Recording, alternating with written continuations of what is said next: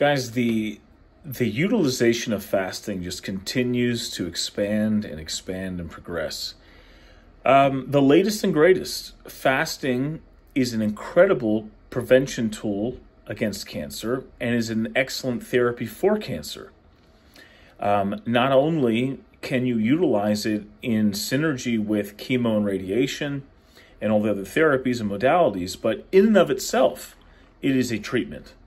And Dr. Seifert has been doing research on this, evidently at Boston College for decades.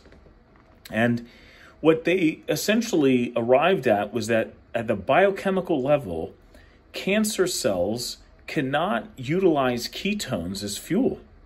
Yet, cancer needs even more fuel than the regular cell does because it's constantly expanding. And so what the recommendation is, essentially, is to arrive at a state of ketosis, and we know how to do that through fasting, right? We just got to work through all that sugar storage in our bodies and start burning fat for fuel. And intermittent fasting can get you there. Now, as a prevention tool, imagine that you're going through this process every day. And what that's doing, I would think, is it's giving every cell that could eventually become cancer or is in the early stages of it, the wrong fuel, so that defective cell or tissue dies.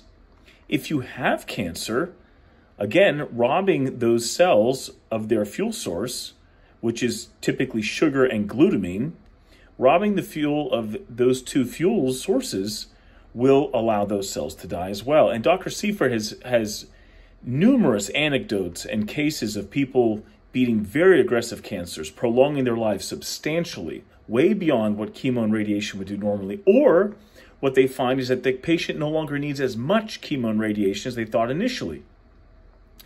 So this is just an absolute game changer. And again, goes along with the theme of these first principles and this sacrifice and this tradition and ritual of fasting, which seems so archaic, is actually an incredible portal to health and a prevention tool. It reconnects us with an environment that we used to live in for a very long time. And in the 21st century, we need to recreate that environment through diet and through fasting.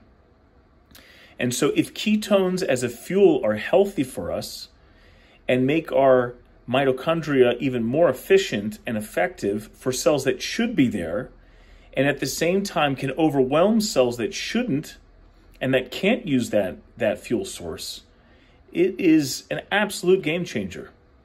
So fasting is an incredible prevention tool for cancer and treatment modality for cancer.